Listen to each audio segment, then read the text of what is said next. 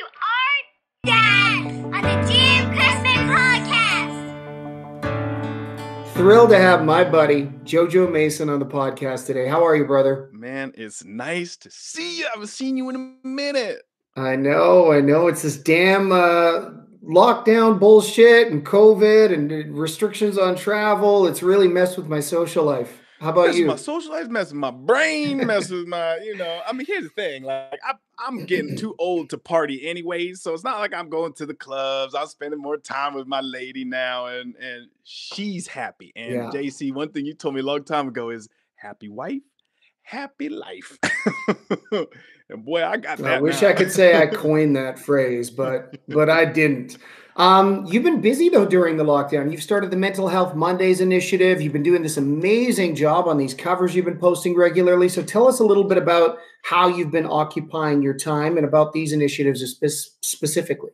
Well, let's talk about the Mental Health Monday, man. Like, it was so funny because at the beginning of, one sec. Come here, boy. This is my mayonnaise. He likes mayonnaise. This is mayonnaise. Everybody say hi to the mayonnaise. All right, you get out of here, guy. Special guest spot. It was so funny, man, because at the beginning of when everything started to get locked down, we were on tour, right? Like you would put together the GB, the Bamford tour, right?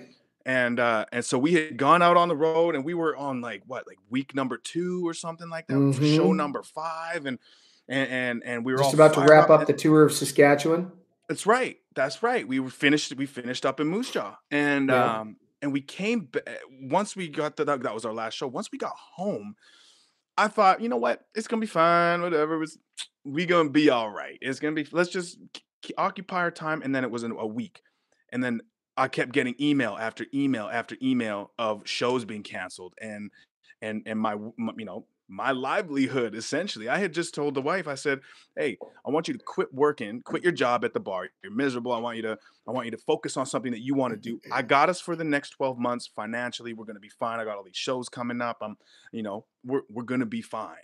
And she did. And so I felt, hey, no problem. We're going to be all right. And then all of a sudden, the email started rolling in. Show cancel. I'm sitting there like, uh-oh.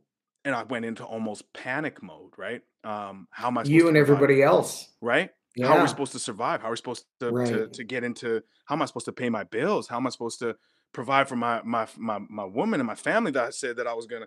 And so I started spiraling a little bit, and I my mental game was just, I found myself in tears most days. And you were also at a very critical point in your career, right? You've had a lot of success with the first record, a bunch of top 10 singles. You were starting a new project. You're 5 years into the game, really at a high level. And then all of a sudden the rug gets pulled out from under you. And that was the hardest part too, is like we had a plan going into 2020, right? And that we were going to capitalize. We were playing bigger shows than we'd ever played. And we were, the buzz was there. And to have it all just kind of ripped from under me. I mean, this is just me talking and looking at myself in the mirror talking, this is insane. This is crazy. And so I went through this mental period of time where I was down and out, and I was struggling, and I was in tears most days. And it was awful, man. It was awful for my mental game. And I pride myself on being able to take situations, dissect them, and then implement how I need to implement the tools that I have and that I've worked on getting and building to deal with all the BS that comes my way. And that's one thing I'm very proud of. I've been at my rock bottom, JC. I've been at my rock bottom where I was drinking a bottle a day. I was smoking a quarter of weed a day. I was smoking 2 packs of cigarettes a day. Bro, it was bad. I've been at my rock bottom, you know what I mean? And I started to So that inspired you to want to launch Mental Health Mondays, not only to get yourself on track, but I know you, and I know what a charismatic soul you are, and I know how you really get off on the idea of influencing other people around you, which is why you're such a great entertainer. Well, that's what it was, man. It was me in a place where I was so down and I was struggling, and I sat to myself. I sat to myself. I thought to myself. I said, "Listen, you're better than this to let this cripple you. We will find a way to figure it out. There's no questions asked. But if you're feeling like this, there's a very good chance somebody else might be feeling this too, right?" Um, I've always preached. I've Yeah, always preached. that's very astute of you. So you launched it. I did. I You launched it. launched it, but not unlike my podcast, you launched it by featuring special guests, not just talking about your own experience, but making sure you're tapping into other people's pain and their coping mechanisms Yeah. in order to give people a broad array of ideas to choose from. But that's that's kind of how you have to do it, right? I mean, I needed to reach out to people that I looked up to. So I asked Dallas, and I asked I asked Jess Moskaluk, and I asked some other artists that were in the same kind of boat that I was in. I really looked to them for some like help. Like we go, I'm struggling, guys. How are you doing? But here's a cool thing too, JC, is the November in 2019. I had started working with this trainer. Her name was Natasha. She's incredible. She's out of Edmonton, one of the most badass chicks I've ever met. And she was every week she would say, "Okay, Sunday, I'm gonna call you. If I have to call you every Sunday to make sure you're staying on track, then I'm gonna do it." Called me every Sunday, and we would set goals. A nutritional goal, we would set a personal goal, and we'd set a fitness goal. That way, I would have somebody to hold me accountable. She made me write them down. I still got all the sheets. She made me write them down on these sheets. And every week I would see how I did on the last week, and then we would reflect on it, talk about it, and then make new goals for the following week. So that's one of the things I implemented in Mental Health Mondays because it started working for me, right? It was one of those things that made me feel like I had something to work towards, and I felt great about being able to hold myself accountable to It's somebody else. So I thought, why not it's try to implement that? imperative. Right? It's so necessary, man. If you don't have goals and you're not striving for something, then what's the point? What are you doing? You know what I mean? Right. And as hard as that is to sometimes grasp and to understand that that's what people need to do in order to stay motivated and to stay disciplined, it really helped me. And so that's one of the things that I wanted to implement for this Mental Health Mondays, and people responded crazy. So almost every Monday for the first few months, oh God, it was probably about 5 months we did it, and I loved every Monday, man. It started growing and growing and growing, and we got about 50 to 100 people that come on every Monday and just listen. And I get, man, one of the most rewarding things. I know you know this because you're one of the good guys like I am, man, and to hear that what you're doing is impacting and is making a difference and is impacting somebody's life means more than almost anything else, right? It means more to hear that what you're doing matters. And that also helps my mental game. That makes my motivation that much more. And again, holds me accountable. I got a message yesterday after my Mental Health Monday with my girl Sarah Burke. Somebody said, "Thank you so much for doing these. I didn't know anything about these. I'm so glad that you started to do these.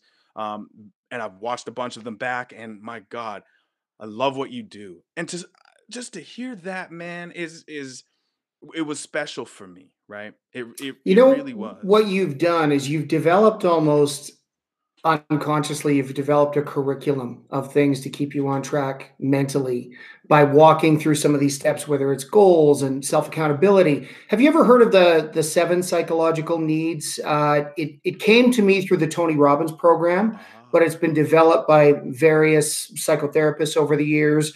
It's really interesting because if you take this model and apply it to your profession, to your relationship, mhm. whatever it is, you can start to delineate where the problems are. So the seven, and I'll just recant them here Yeah. quickly because you've touched on a bunch of them.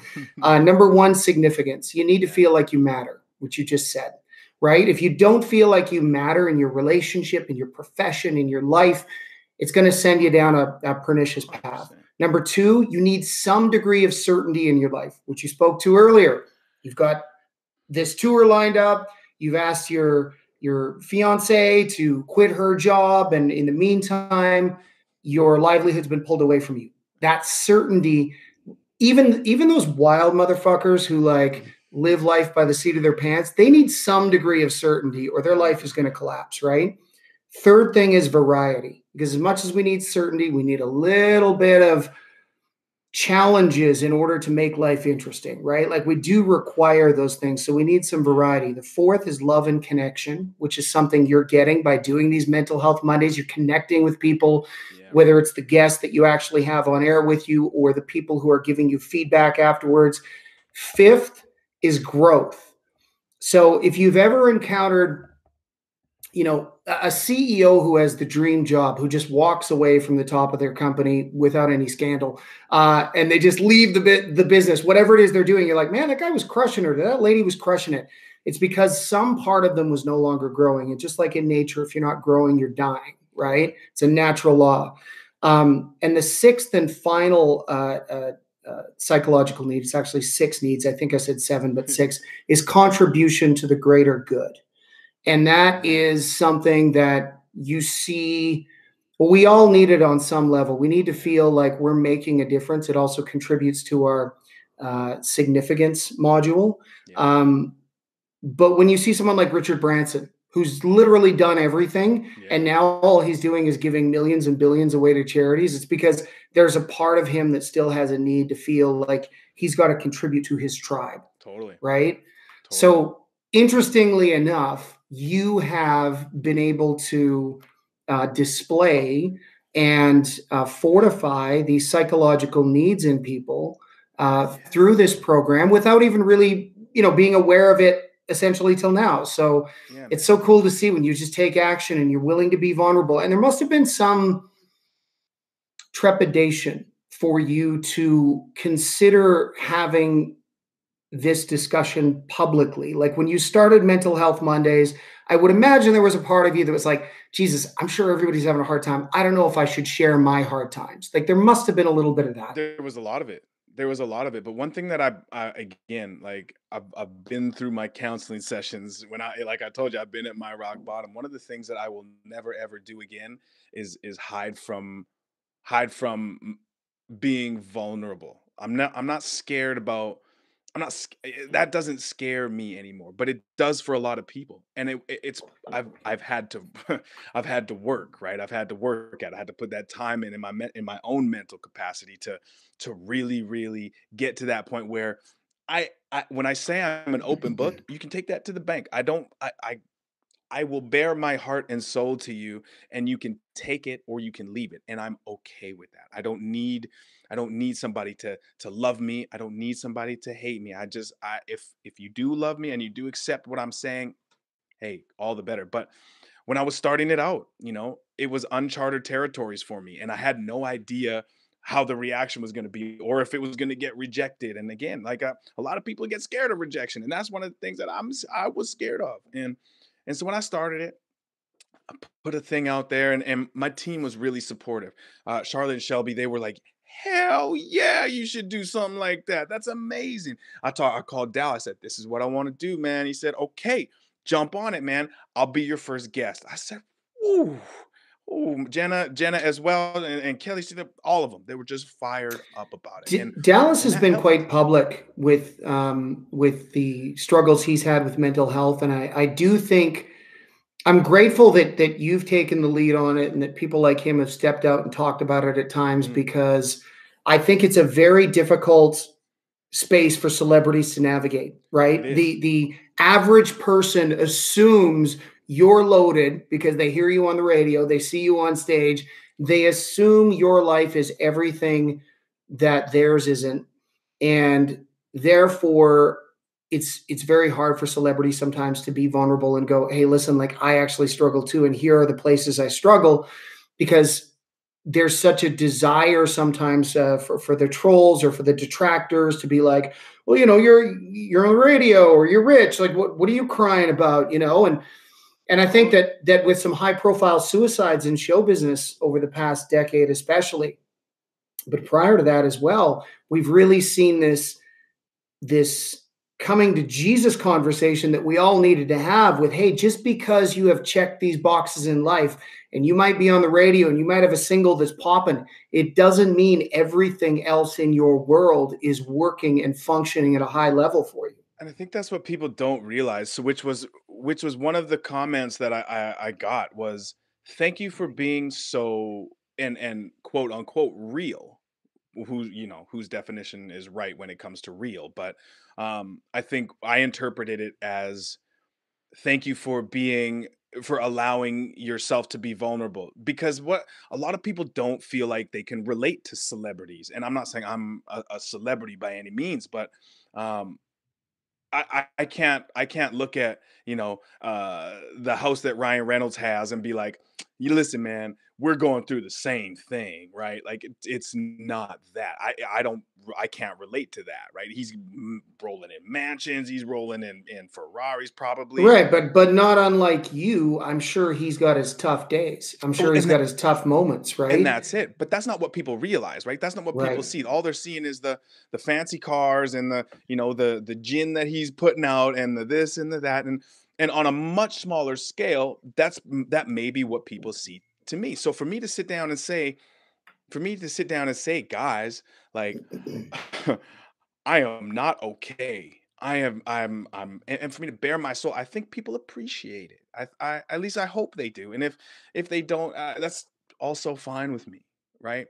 But it's nice to be able to put myself out there and have it respond, or have people respond so positively, and have it affect them in a way where it may spark that thing in them to go work out today, or write down a goal, or what I like to do on my mental health Mondays, which we gonna get you on one of these Mondays, JC. I'm in. One of the things I love is setting goals. And so people come in, I set my goals this week, I crushed my goals, and for me, that I get so much joy and fulfillment from that alone, right?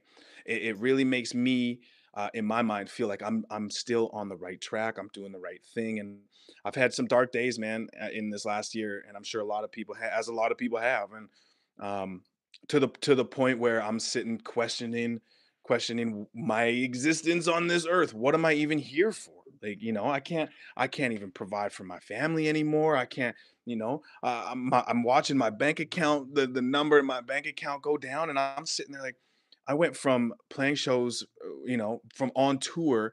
I'm gonna have to go deliver some pizzas, and my goal was, my goal was to be able to work in this business and be able to pay my bills.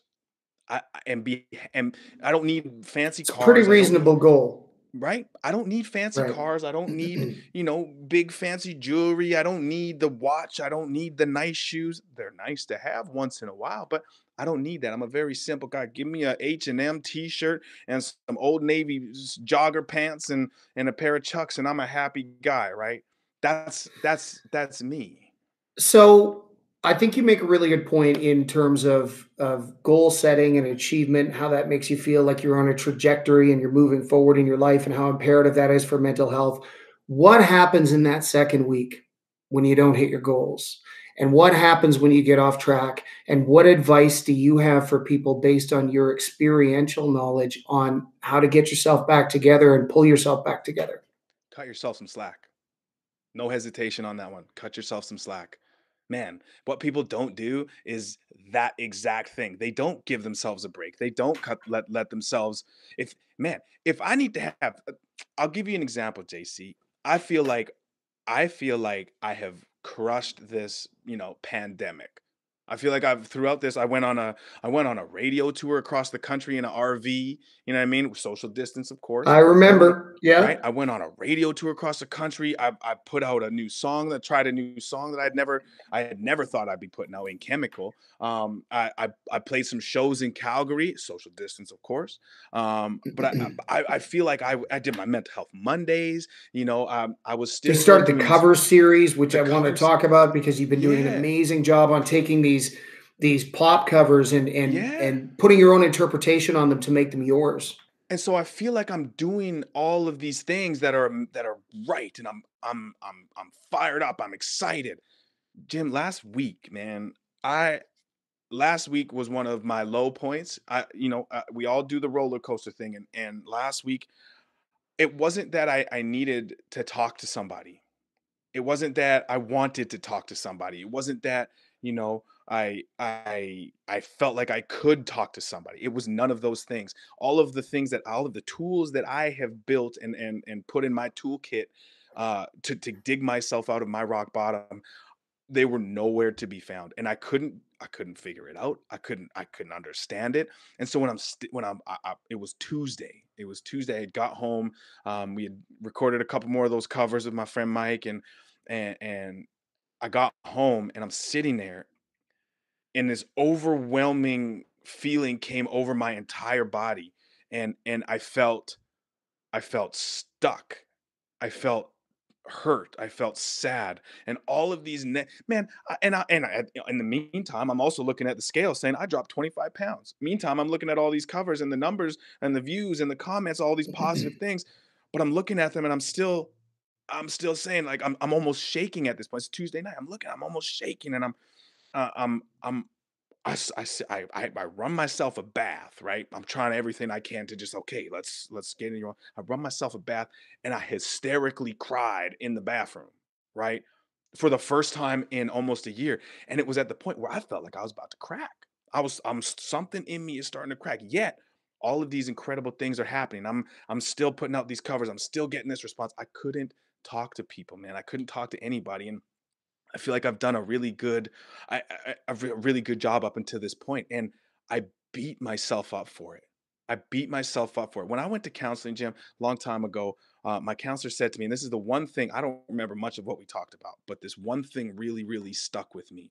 And she said, "Jojo, if you're going to beat yourself up, which I can't stop you from doing, but if you're going to beat yourself up, get a smaller stick." Right? If you're gonna beat yourself, get a smaller stick. And so Yeah, there's a lot of wisdom in that. I insane. think I think your inner voice, which we all have some sort of inner monologue. You want to start reframing that as more of a coach than a Yeah, critic and tyrant, right? totally. And and so the advice I give people, and I take it myself, is, if I shift my domain of evaluation on how I'm actually doing to the places where I am doing well in life. So maybe, I mean, I haven't been able to give my clients any degree of certainty this year, but I have been able to give my daughters a lot of certainty this year on maintaining commitments, making sure I'm there for them. So if I if I can forgive myself for the things that are outside of my control as an agent, manager, promoter, and lean into the things where I've really grown and developed and been afforded this time, which has given me the ability to be a better version of myself in that realm, Yeah. then I can start to feel the energy of encouragement rising within me. Right. And it's nice when So, that rubs off on you, because you're getting that energy back from your girls too, right?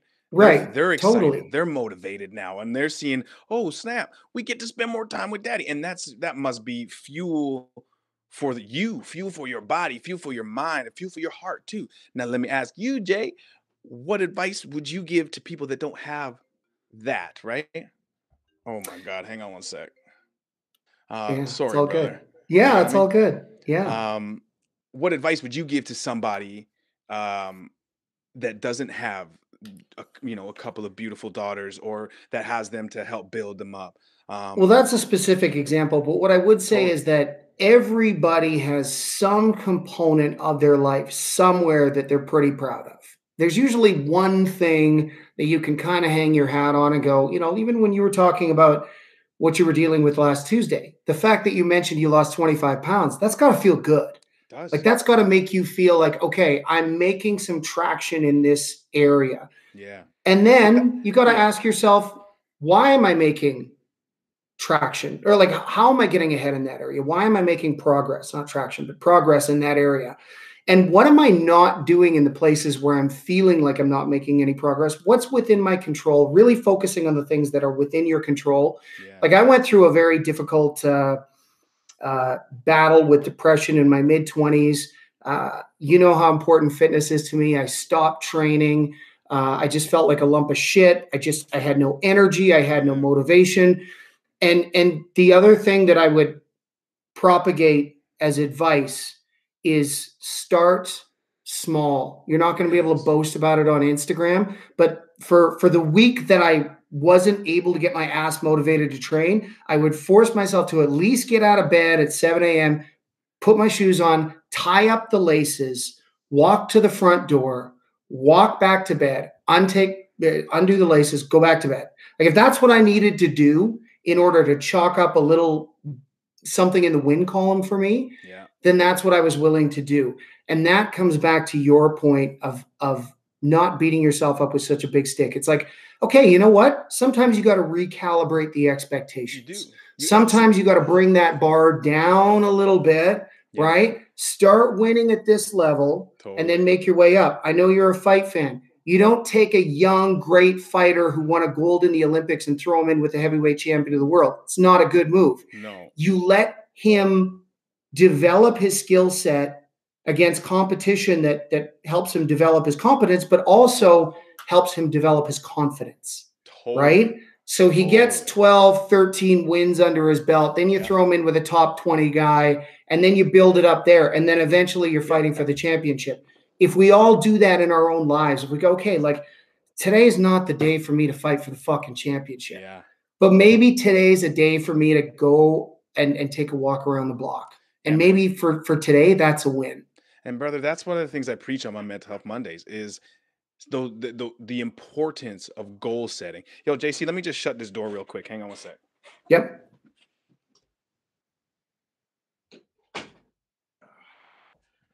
My fiance just got home from a job interview. Oh my God, I'm excited to hear about it. I hope it went well for her. Yeah, dude, she's amazing, man. And you know it's gonna go. I know it's gonna go well. They would be lucky to have her at this salon, I tell you. But anyways, let's get back to so that's one of the things that I preach on my Mental Health Mondays, man, is the importance of goal setting, right? No matter how big, no matter how small, the goal that I always say to people, and I always every week, that's the one thing I preach is nutritional goal, physical goal, personal goal. Personal goal can be anything from, starting your day out with make sure you eat breakfast. Make sure you just get a meal in you first thing just to get some energy. Or make your bed every day for 1 week. Make your bed every day 1 week. You want to know why? Because when you walk your ass back into that room, you look at that bed. Ooh, I did that. I did that. Admiral McRaven went viral, and so is Jordan Peterson talking about the validity of cleaning your room, right? Just clean your room. Like you can't get, like I said before, you can't get on Instagram and brag about it because nobody's going to give a shit. But for you, it's going to feel monumental, right? It's going to feel like you took some action and you did something. And so I think that in this social media laden world where we are so focused on the flex, it's like we got to remember that the things that bring us back to our humanity are the little things that we accomplish every day that eventually over time add up to monumental achievements in some cases, right? Like if you clean your room every day and make your bed every day, nobody's going to give you a medal for that. But you are going to be better off mentally, most likely, than somebody who isn't willing to do that first thing in the morning and take some action. And also what it does too, Jay, is it develops a sense of discipline.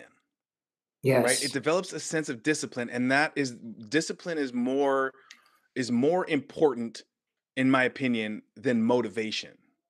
Right? Motivation is flighting. It comes and it goes, and it comes and it goes, and it comes and it goes. But discipline lasts forever, right? Discipline is your non-negotiable. Discipline, exactly. And the distinction, and actually I want to hear your take on this. Yeah. What's the difference for people who have a a negative connotation as it pertains to discipline, because they think of it like corporal punishment. They think of it like getting a spanking, which might be positive for some people. But for people who think of discipline in a negative connotation, what is the difference between discipline for those people and beating yourself up? What's the difference between those two things? The difference between it, the discipline and beating yourself up. It's not there is a huge difference, in my opinion. There's a huge difference, and the difference is when you beat yourself up, nothing good comes from it. When you punish yourself, you're not doing yourself any justice. You're doing yourself a disservice, and you're actually hindering the time you could be spending developing your discipline. You're hindering that step where you could be, hey, if I'm gonna set a goal, I'm gonna clean my room, I'm gonna make my bed 7 days this week: Monday, Tuesday, Wednesday, Thursday, Friday, Saturday, Sunday. If I don't do it on Sunday and Saturday, or if I don't Monday and Tuesday, if I don't do it on Monday and Tuesday, but the rest of the week I do it, hey, you know what? Celebrate that. Yeah, you set your goal for 7, but you crushed 5. Next week, we're gonna set it. We're gonna get 7. And if we don't get 7, we're gonna get 6. Right. That's the difference, man. Discipline is whether you like to do something or not. It is a like you say, it's a non-negotiable. It's incumbent upon you to do it. I think too, as well, and I agree with everything you just said, but I think intent behind it matters. When you're beating yourself up, it's coming from a place of malice. Right? It's coming from a place of negative emotion, anger, frustration. Yep. When you're disciplining yourself, to me, that's a place of love. It's a place of encouragement. When I discipline my kids, it's like, it's not from a place of I'm mad and now I finally lost my temper. It's from a place of, hey, I want you to do better at this thing. And if you do better at this thing, you're going to feel better. And I'm going to be even more proud of you than I already am. Right? Totally. And if we can internalize that conversation a little bit, then it becomes easier for most of us, I think, to delineate the difference. Like, okay, am I beating myself up by being unfair to myself? Yeah. Or am I encouraging the best version of me to float to the surface? Man. Right? I mean, here's the thing too, Jay, is we sit here and we talk about this because you have had lots of practice at it, and I've had lots of practice at it. But a lot of the people that I find that come onto my Mental Health Mondays, they don't have that gear, or they do have that gear, but they've never had to flip the switch and turn that gear on where they can sit down, regroup, and say, okay, this is what's wrong. This is how it's going. And I need to do better on this.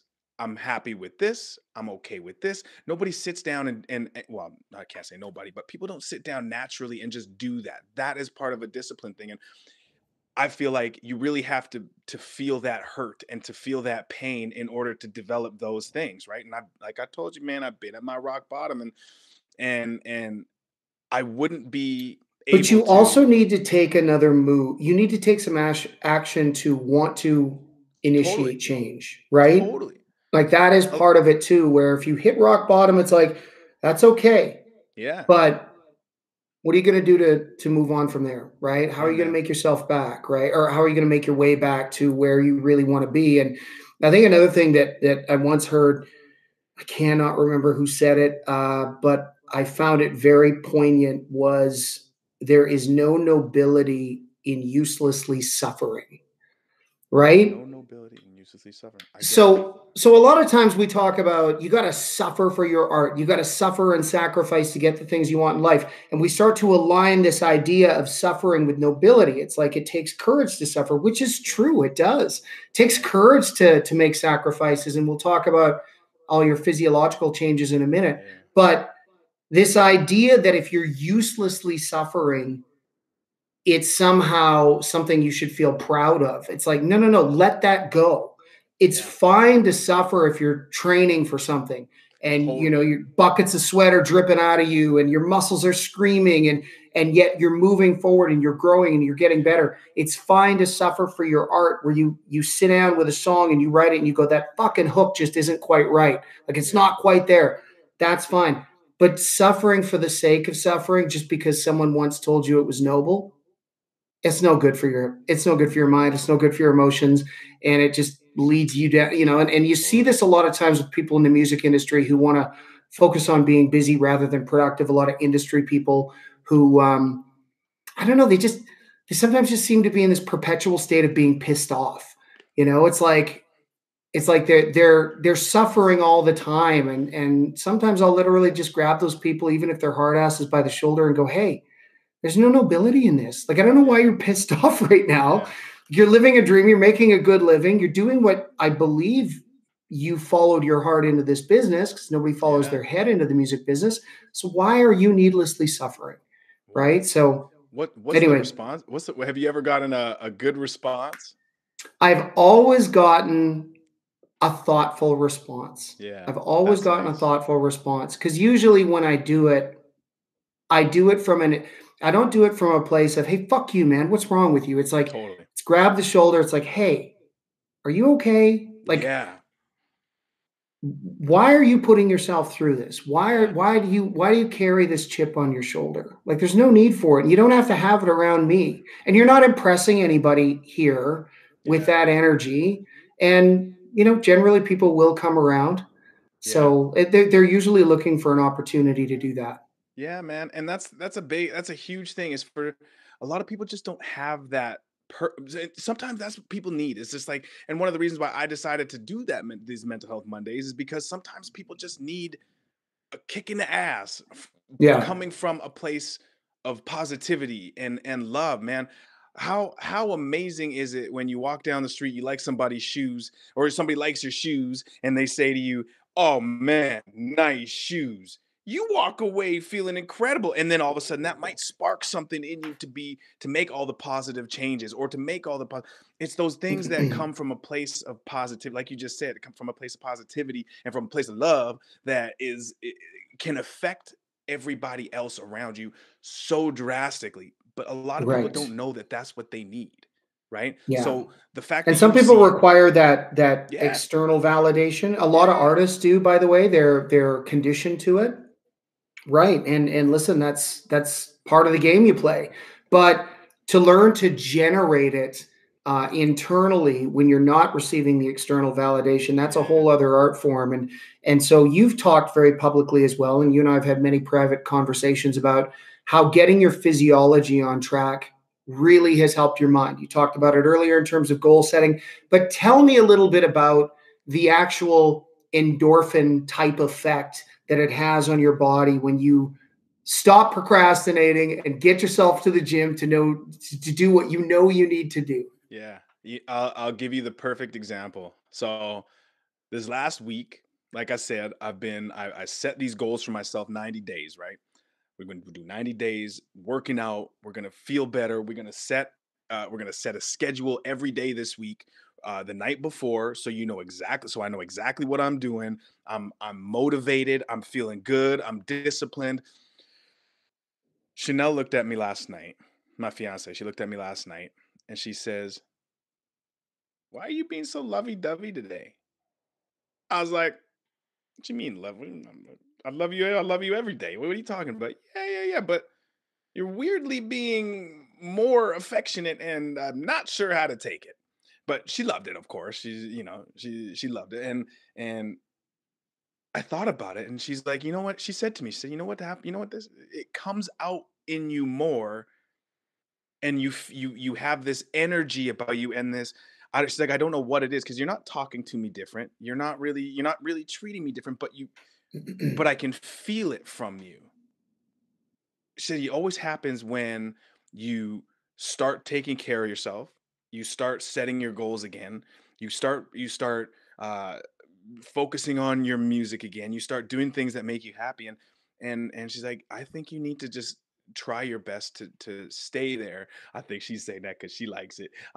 She likes all the I brought her flowers, and I cook for her and stuff like that, and uh and that's how it affects me, because it affects me in a way where I don't really realize it, right? I'm still going through my motions. I'm still going through my daily regimen. I wake up, I go for a run, I come home, I eat my protein shake, and I do my thing. But she's with me all the time, and she notices immediately how much happier I am, how much brighter my smile gets. She said it to me yesterday. That was really nice. I like to hear that. But it's those things, and I wasn't really aware that that was a thing, right? I wasn't aware of it. I just thought Well, your there's cup runneth over, right? You've taken care of yourself. You've shown yourself that you matter yeah, enough to do something that yes, maybe wasn't easy, and now yes, you are exemplifying love in a yeah, different manner than maybe obviously when you're depressed and you're giving of off a different course, energy, and she notices that, and it's of good that course. she's in tune with that, and not only that, but she encourages that in you. Totally, man. It's nice to have that, right? It's nice to be to have somebody to be able to put it into perspective. So I'm now aware, like, oh snap, okay.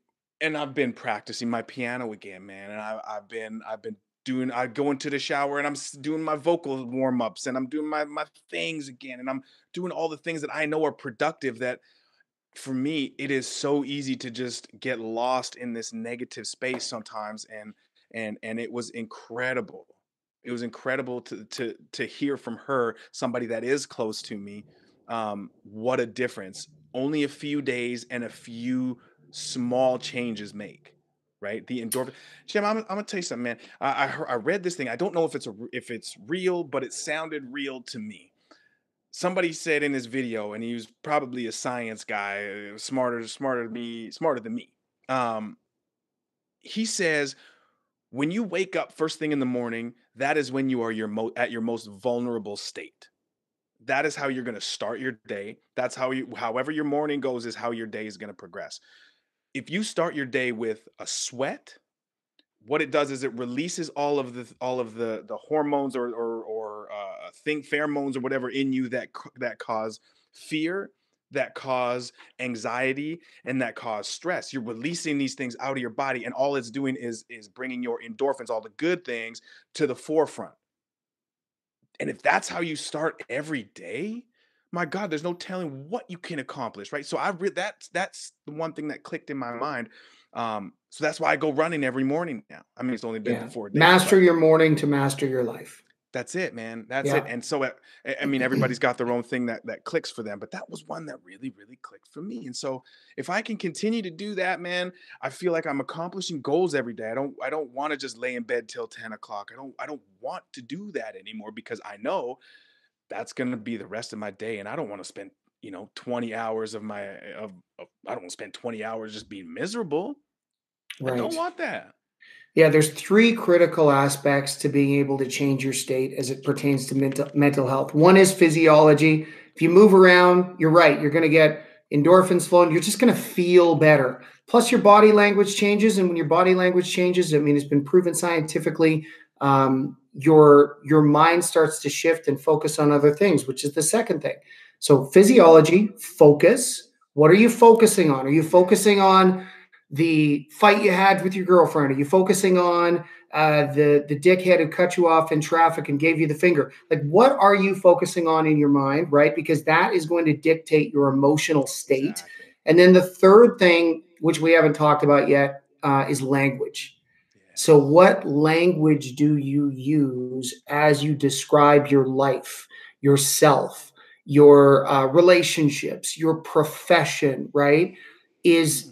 if you if you took a tape recorder, you just recorded yourself talking about your relationship and you played it back, would you be impressed with the things you were saying? Now, in your case, by virtue of everything you said in this conversation, it would be a good recording.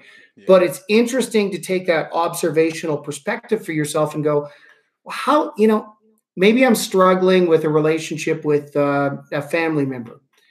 How do I speak to them? How do I refer to them when they're not around? How do I, maybe it's a business partner. Like, how do I talk about this person when they're not in the room? How do I talk to them when they're in the room? Like, if I'm paying attention to my language, it's important in how it affects my state, right? And if the language is encouraging and empowering, even though I kind of hate that word because it gets overused, but it does shift your state. So physiology, focus, and language. Those things are That's just all crazy. imperative. That's crazy, man. You've done a lot of research on this stuff, haven't you? I wasn't happy with who I was. Yeah, man. What was you the thing know? that sparked you? What was the thing, or was it just like a rock bottom thing, or did you just find that you were at your lowest point, or what was it that made you really like, all right, enough is enough, man? I I think that it really was instigated by suicidal thoughts I had in my mid 20s, when I just thought I was a fucking failure, and it's like, and you start to go down this very pathological, pernicious road of this idea that everyone that you love would be better off without you, Yeah. right? And as soon as you start embracing that, it's very hard to tread your way back to shore. So I would say that that's where it started, and then becoming a husband and a father. Uh, I always struggled with impulsivity, whether that was instant emotional reaction or whether it was getting distracted easily. And so I really started to dial into that and go like, it's just not, it's not indicative of who I actually feel like I am at my core. And I feel like the more I sort of work towards that journey, by educating myself, because the other thing you start to realize, and this is another reason why it's so great you've initiated Mental Health Mondays, is you're not alone. The Yeah. minute you realize every thought that exists in the universe is essentially like a radio wave, Yeah. and different transmitters have picked them up over the years. Yeah. Like, none of the thoughts you've had are original thoughts. No. They've all been in someone else's mind at some point or simultaneously right now, right? So if you've thought that it's time to give up on your life, it's time to surrender, it's time to throw in the towel, you're not the first. Yeah. And as soon as you start to understand that, and as soon as you start to access the individuals who, like yourself, have been vulnerable and honest enough to talk about it, the more you can start to build a camaraderie, not identifying purely with the victim mindset, but more so of, how do I get myself out of here? Like, Totally. what are the tactics and strategies to move things forward?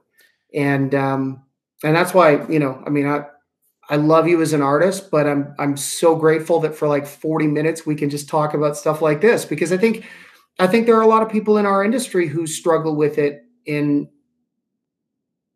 so I've become a big advocate too of being like, hey, listen, like, on the outside looking in, my life is great. I got a nice house, I got a beautiful family, my fitness game is on point, but like, I still struggle all the time, and I still have to pull in these triggers that I've learned now to help me get back on track. It's not like I'm immune to depression at this point in my life, Totally. And, and one thing a lot of people don't realize is that, and a lot of the things that I hear is people saying, well, there's starving people all over the world. I don't really have it that bad. It's like, yeah, that's fine. There are starving people in the world, but it doesn't take away from how you're feeling. It's all relative. It doesn't take away from your pain. It doesn't take away, your pain is no less important than somebody else's pain. And I think when I was going through my shit, man, I had this thing in my brain, and I found a lot of people have that reach out to me and that talk to me. That's one of the things that they have is this mental thought, this mentality of, well, if I can't get out of this place by myself, if I can't get out of this place, I don't need to go to therapy. I don't need to go to therapy. I don't need to go talk to nobody, because I can't get out of this place, then I don't deserve to be happy. I don't. And that was my mentality for way too long, dude. I was almost 300 pounds. I was eating McDonald's every single day. Like I told you, I was drinking a bottle a day, smoking a quarter of weed a day. I was 2 packs of cigarettes. I spent all my money, and I swatted away every hand that was trying to help me, every single one. And because I thought, I don't need to, if I ask for help, I'm admitting defeat as a man. And once I got to a place, man, I always tell the story, like my mom came. I'll never forget the day she came. My brother ratted me out in the best way possible.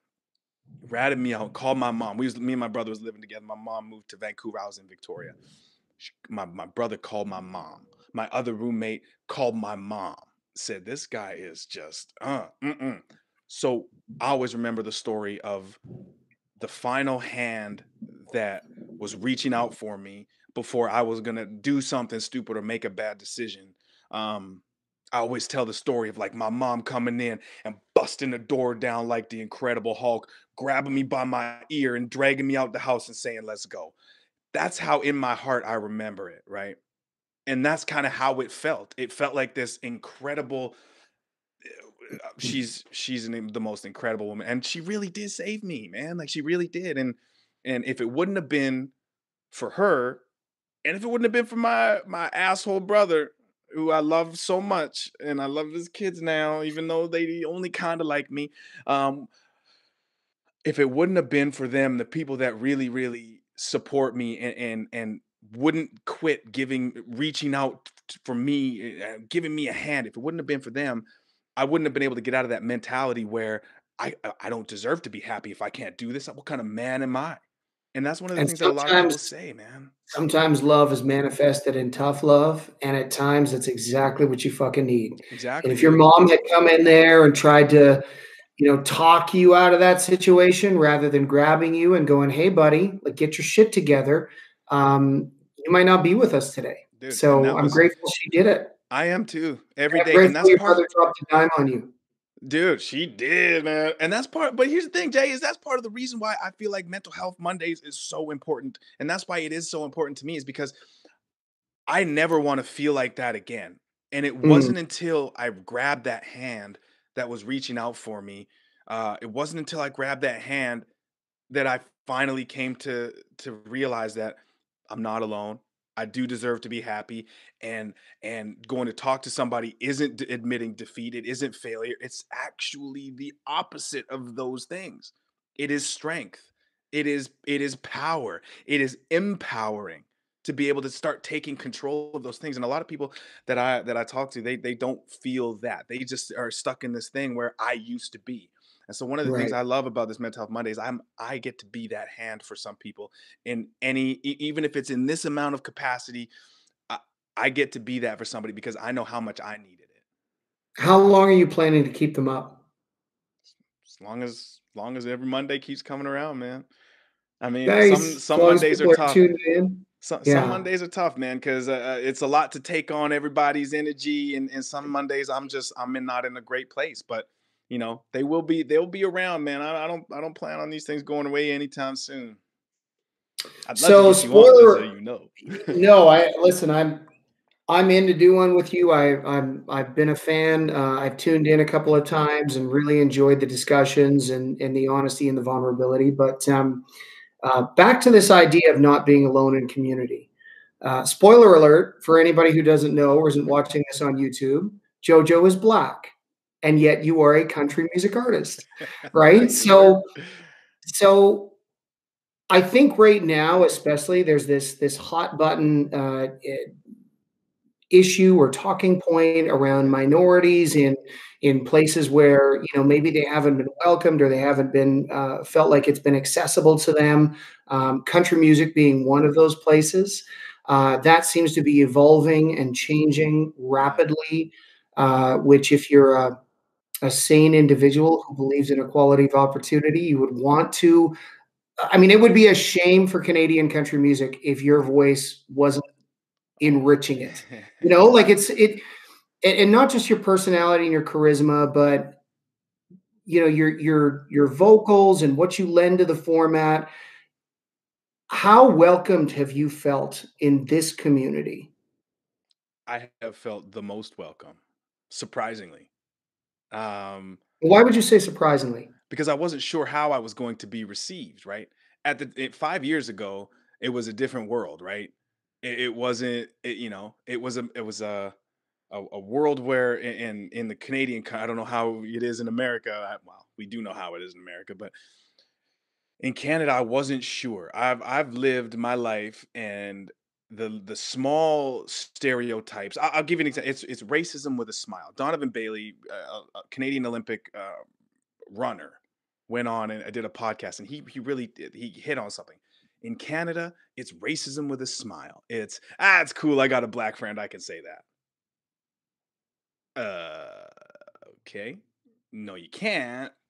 But if I'm going to be invited with the homies, or going to be invited to this party, I'm not going to be the one to make a stink about it, right? I'm not going to be, I'll listen to it and I'll shake my head and I'll get upset and I'll go off, do my thing. And that's kind of, it just accepted. Those things are now no longer accepted. But when I, Do you think they're no longer accepted, partially because people have, I would say, especially in the last decade, but the last 5 years, let's use that because that's what's really affected yeah, you, and you would know better than me. yeah, yeah. People are willing to take more of a stand publicly and not let things slide as much as they did. It's just Um, people just didn't. And here's the thing, man, is at first I was mad. I didn't, people kept messaging me when all this, with the George Floyd stuff started happening and the murder started people were messaging me like crazy, being like, "I'm with you, man. I support you. I'm with you. I stand with you." I was like, "Okay, now what? Like, right. that's fine." And But what I does know that that mean exactly? Like part of that exactly. too is What does virtue that mean? signaling, which drives me crazy because I Yes, do feel like there are people who are well-intentioned of who course. go, I don't know what it's like to live in your shoes or in your skin, Yeah, but I want to get to know you as a human being, and exactly. the wrapping paper is a little bit inconsequential to me. And then Yeah, there are people who almost like they wanna show the world they have a black friend, to show everybody else totally. how good they are and how virtuous they are. Like, there's this weird dynamic as we make these shifts culturally, which I believe is an evolution overall, and Yeah, I think it's a good thing overall, but, like, there are always these weird hiccups in there where it's like, "Where's your intention?" Like, why totally. exactly, like the George Jim, Floyd thing, it's yeah, not like you have anything in common with George Floyd other than the color of your skin. Like, I don't yeah, think you guys are related, or, yeah. that you knew the guy. So there's a little bit of a weird connotation there for people to suddenly or to make that association. What it was, let me break it down for you. Yeah. I'll tell you exactly what it was. Okay. It was the guilt that people were feeling of actions that they had previously done, not maybe not to me, or the lack of things that they had done or they hadn't done, or they had seen situations that they didn't speak up, or they had made that inappropriate joke, or they had done something that now, because it's getting called out, is unacceptable. Now, for So were they me, looking to alleviate their guilt so that they that's wouldn't get called out that's by you, it. or Initially, that's how it felt. Okay, right? and initially that's how it felt, and in my mind I started getting upset.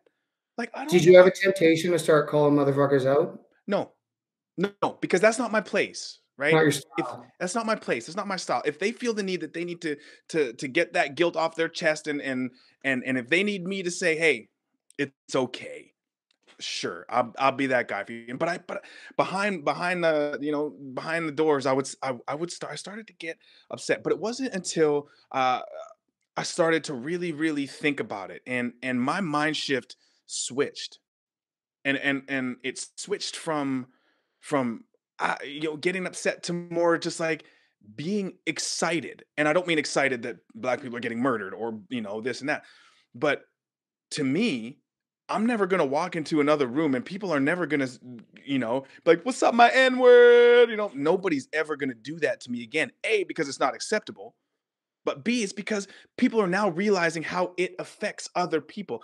And Jim, it's not that people don't know that these things are right or wrong. It's that they just don't know how it affects other people and they're not aware. Or so if they do have a black friend and somebody says to them,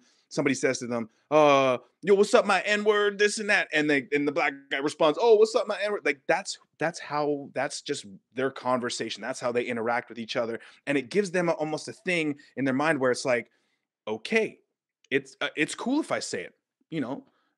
Andre says it over here to me, so I'm fine with it. I'm fine with it. But That yeah, there's a corrupted issue in that way of thinking, because you might call your wife sweet ass, but you wouldn't just call any woman that, right? Like, and that's you know and what I that's what mean? people. It's But like that's when what excites me, people, Jim.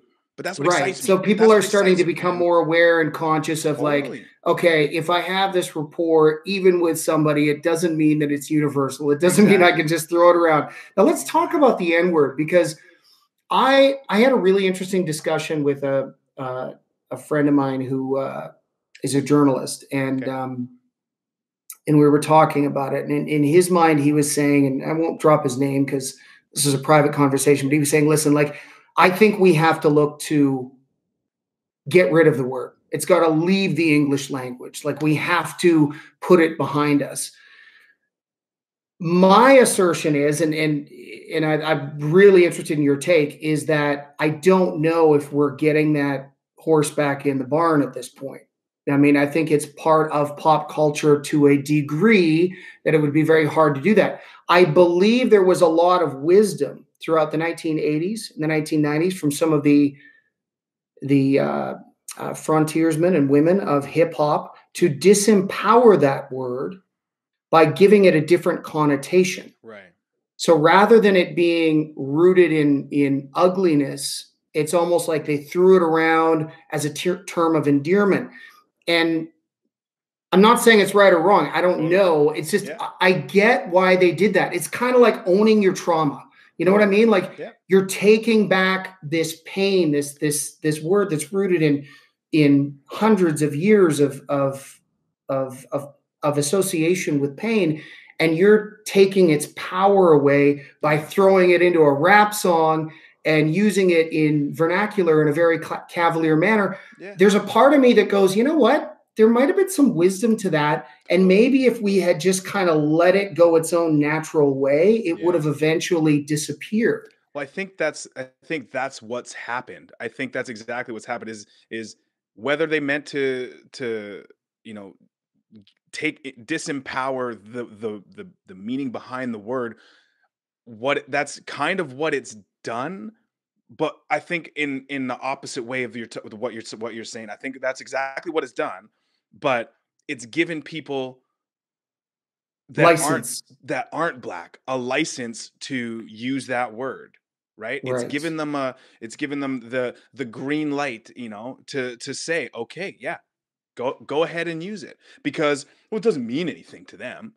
But if I hear that word, brother, I don't say that word. If I'm singing a song, if I'm out with a couple of my black friends, I don't say that word. I don't. It is always weird when I'm working out to Jay-Z or Kanye and I'm singing along with the song and that word comes up. I'll be honest. I was just like, well, got to stop myself. Can't sing that one out loud, like, dude, it's one of those things where, but it's strange that it's so ingrained in culture and art. It is. And I do wonder if maybe originally some of those pioneers in the early days in rap culture and in pop culture had this idea, like, we're going to fucking take that word back and we're going to make it mean something totally different.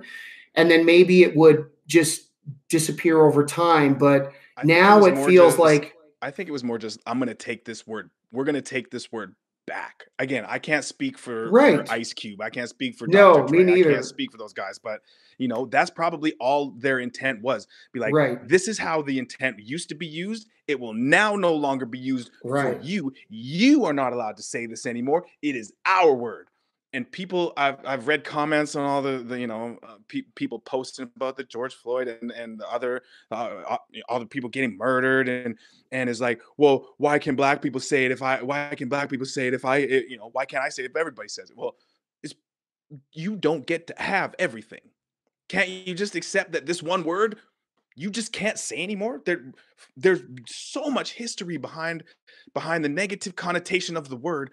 Can't you just accept that one thing in this world isn't yours? Can't you just accept that?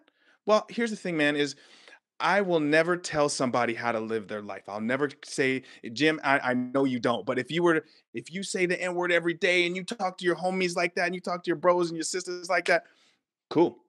That's fine. You do you, bro. If that's what makes you happy, if that's what makes you feel good, go ahead. But when I'm around, you will not say that word. And I will make sure you don't say that word. I will call you out. I will talk that shit to you if I need to, and I will educate you. And then we'll be friends, and then we'll be best friends again. And the way I work, man, is everybody. Has that happened recently with you? Happens all the time. Have you had to have that conversation in a situation where you're like, whoa, that was out of bounds, and here's why? And then when you have that conversation, how does it usually go? Is the person immediately defensive and apologetic, or is it I guess it would depend on the individual Yeah. and the context too.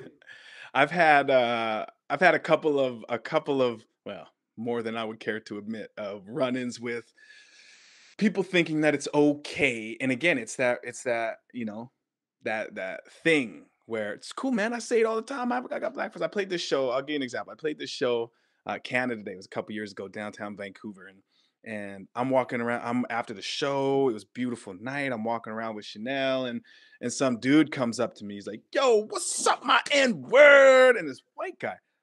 I stopped, and this is what I do. And I do it on purpose to make sure they know that it's not okay. I stare at them like this. What did you call me? And that's what I say. I said, what did you call me? I'm like, yo, man, no disrespect. I said, I don't want you to say that word no more. Don't When I'm around, bro, don't say that word. I make them feel it, Jim. And maybe this isn't the right way to do it. I don't know. But this is how I've learned that works. I say, don't you ever fucking say that around me again. Don't you ever. And then we're friends again, right? Right. Just because they use that word doesn't mean they're a bad person. Just because people And I think that's a really important demarcation. Not that I'm defending the use yeah, of the word, but I think people reserve their. I've always said this: people reserve the right to be fucking morons. People yeah, reserve the right to yeah, be stupid, right? To a degree, yeah, because how you learn in life is by screwing up and yeah, getting man, better, yeah, man. right? That's And why for when people some talk to people, me, that yeah, journey starts at 40 years old. it Like absolutely does. unfortunately, right? Like we just saw this controversy with Morgan Wallen in the I was US just gonna dropping the say, N man, word. And like, and in the context he was using it, it's like obviously he was being cavalier. He thought he was being funny. Um, racism with a I smile, obviously don't think he should have done it, but I'm not positive that means he's part of the KKK. You know what I mean? Like, dude. And it's one that's of the those thing. things. That's the thing. Yeah. My dad has done a very good job of of implementing a value in me, um, which is everybody deserves the benefit of the doubt. I don't you have to there nobody is born mean. Nobody is born angry. Nobody is born a piece of shit. Nobody is.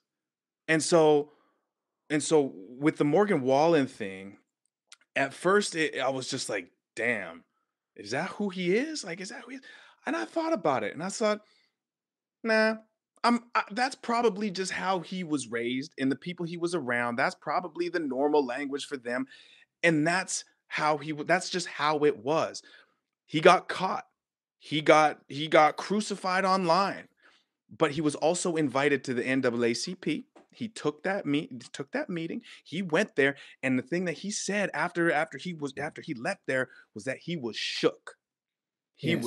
The stories that he heard shook him. And Jim, that was the best thing that could have happened to him and to people that support him and to the people that follow his journey. And I'll tell you why it was an incredible thing to happen.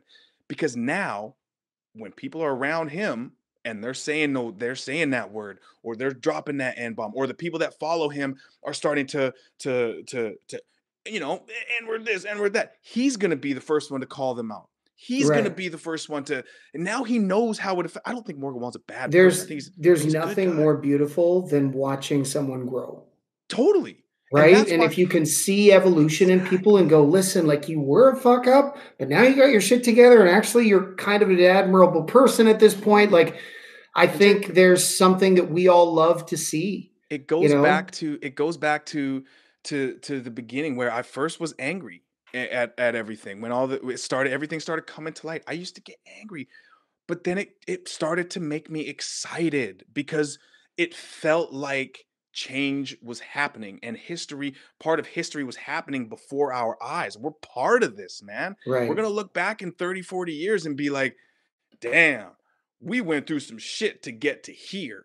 Yes. Everybody's constantly growing and constantly. I'll never look at somebody and immediately assume that they're a piece of shit or that they're racist or that they have terrible thoughts in their mind. If something slips, I'm gonna be upset. but ultimately I'm going to ask you why, or But you're how. taking corrective action because you want them to That's be it. better, not just because you're trying to That's hurt it. them. The And that's a only different way intent. the only way we're going to move forward as society, and the only way we're gonna continue to grow, is education and forgiveness. Hmm. That's it. That's it. That's it, I man. agree, man. Are you familiar with Daryl Davis? No. Daryl Davis. Um, Name I've, sounds sh- familiar. I've talked about him on the podcast before. I really wish he would get more attention from mainstream media. He's uh, he's a musician, Okay. and I'm actually trying to get him on the podcast. I'd love to have him on. He's done a great TED talk. I'll send you a link to it. You'll love Please. it. Um, he happens to be a black guy. He's a Yeah. musician. He has personally converted over 300 members of the KKK to leave that organization by engaging them in conversation, just like you're doing right now, like just like sitting down. And he says, I always start with the same question: how can you hate me if you don't know me? Right. And he Yeah. said, it's amazing to me to watch the evolution of these people who were born into, a racist structure in their family and this corrupted belief system that they possessed, and they didn't know better. And I'm not saying that those people are victims necessarily, but I think if you're raised to believe that the world is fucking flat, and then one day you go to school and you learn it's not, Yeah. like, you have an opportunity there to Yeah. embrace a new way of understanding, right? And if you choose to take that, then you can leave your history behind you, It's all because about we're how all it's on a journey to delivered. be better, It's right? all it's all about how it's delivered too, right? Right. And Daryl is just, I mean, he's such an inspirational, kind, thoughtful, just Yeah. just a model citizen of a human being. And Yeah. he is literally solving the racism problem Yeah. by engaging with these people on a human level and going Yeah. like, I just want to understand why you hate me. And he's like, most of these people, after 3 or 4 sit downs, will come to him with their robe, which he's collected them almost like hunting trophies. They'll hand him the hood and the robe and go, I'm out. I don't believe this anymore. I don't know why I Wow. believed it. I was raised that way, whatever it is.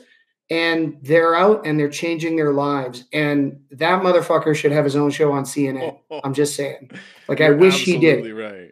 If we actually cared about as much, if we cared as much about solving the problem of racism as we Yeah, man. all pretend to sometimes, Yeah, man. then we would make voices like his louder because Totally. he's doing it. Totally, man. And again, like we say, it's all about how it's delivered, right?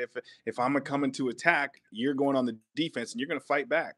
But if I come to you from a place of love, from a place of compassion, from a place of respect, of mutual respect, it will be received as such. Yes. Right? That's Yes, that's so poignant. There's really only two forms of communication. And I was having this conversation with Hunter, my 9-year-old daughter, last night. We were talking about bullying and the whole pink shirt thing, and and the idea that there's a cry for help and there's another cry for help, and that just escalates things, right? So sometimes a cry for help doesn't come in the most convenient form. It isn't someone going, oh, I'm really depressed, can you take me for a coffee? Sometimes they snap at you or they lose their shit, and you have in that moment the choice to go, am I going to answer their cry for help with my own cry for help because I feel threatened, insecure, and defensive? Or am I going to answer it with the other alternative, which is a loving response, which is a response that goes, hey, are you okay? Like, I care about you. what And I'm not happened. going to let you walk on me. And you're not going to, you're not going to verbally abuse me, but Yeah. like, what's going on here? Yeah. Right. And the minute you do that, it's amazing how it just diffuses a lot of these situations. And Right. that's not how people are taught though. And that's the No. hard part, right? People are learned to, if somebody attacks you, you fight, right? If somebody Right. attacks you, you defend yourself, right? But there's different ways, and this is something that I used to do, and I used to fight. I used to be that, like, not physically, but if somebody's gonna come at me, you best believe I'm gonna come back at you. But that's just comes from experience and growth. I think, like, I'm 31 tomorrow, man. Like, I'm getting up there, and in my years on this earth, I feel like I have experienced enough to know that nobody's bad. There are bad people in this world for sure, but nobody starts out their life like a shitty person. Nobody And there's does a that. path to redemption And for there's almost everybody if they're given the always chance and they're given the encouragement to redeem themselves. You know, totally. a lot of times too, people play into these corrupted mindsets, whether it's Yeah. racism or sexism or just being an asshole because it's worked Yeah. for 'em. You see it in our industry all the time. Like Totally, yeah. I saw myself going off on that tangent of being the hyper assertive type A personality. Fuck you, take no prisoners, which has a lot of utility as an agent. Yeah. But I didn't like myself. And I didn't like the guy I was becoming holistically. And I felt that I could still be strong and assertive and people would know not to fuck with me, but I could be calm and I could be reassuring and I could be helpful and encouraging and I could be a more of a positive energy force. When someone lies to me or tries to rip off one of my clients, they know like the shit's Yeah. going to hit the fan, but they know it's not because I just had a temper tantrum. They know they fucked up. That's And right. usually what I find is in long-term relationships, if I have to come at somebody for something they've done, it usually means they know they fucked up. Totally. They're ready to own it. And Totally. usually I'll come at them with hey, this isn't indicative of the character that you've portrayed and displayed to Totally. me over the last 8 years or whatever Yeah. it's been, right?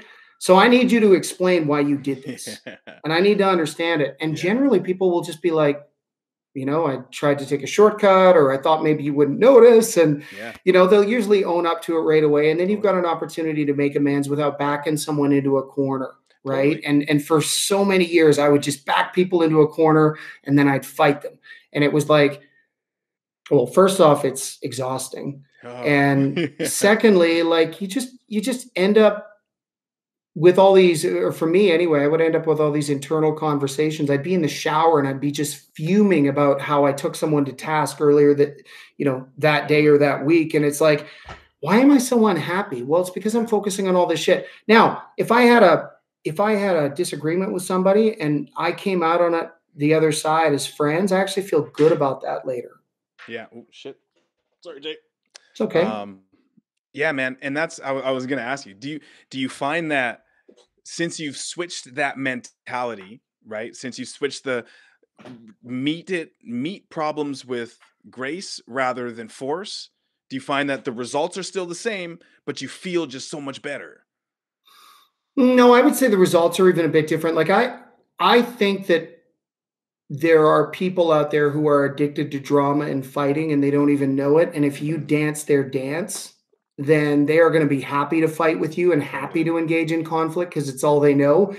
But if you meet their aggression with a graceful response, to use your word, they don't really know how to handle you. They don't really know what to do with you. And they know they can't bully you, but they also know like you're not going to dance the dance with them and play the game. So Yeah.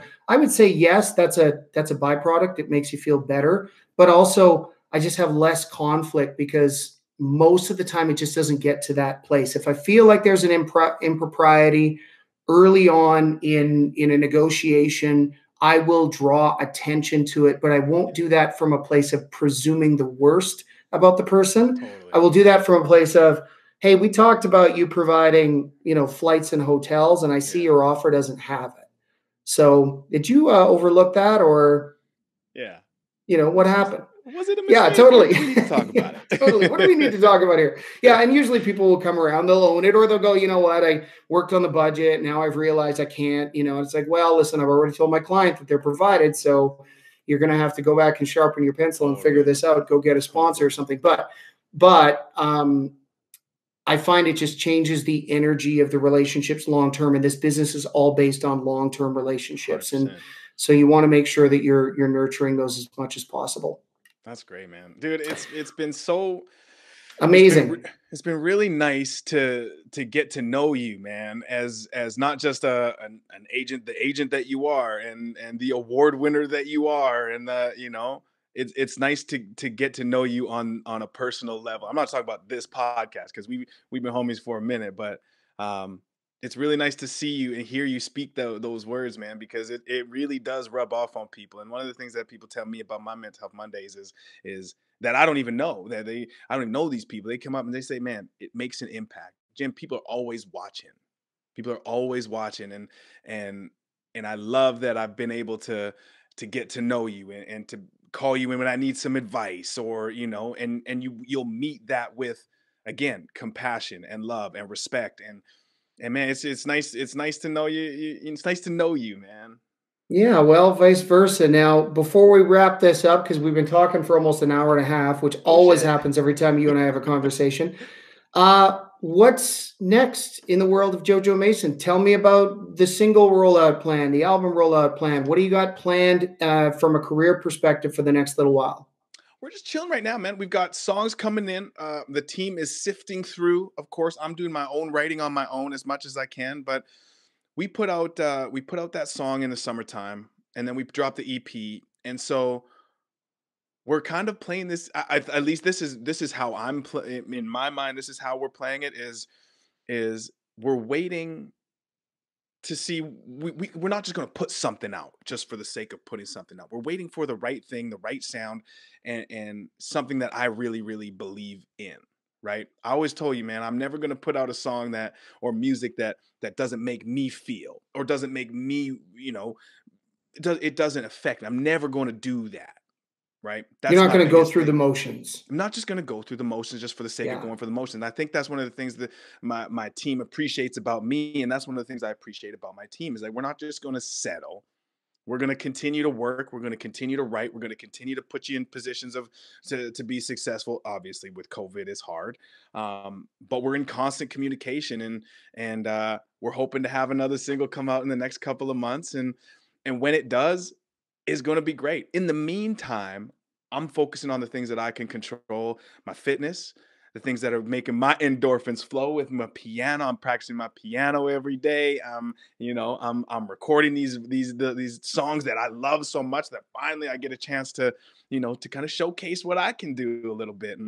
And I think it's really nice to see the support of Dal and Scotty and Jenna and Kelly and Billy Joe. And it's really cool to see all that happen and come to the forefront, and just them jumping on things that I love as well. So what's coming next, man? We got singles coming out, the Yin Yang, and it's I on the love way, it. boy.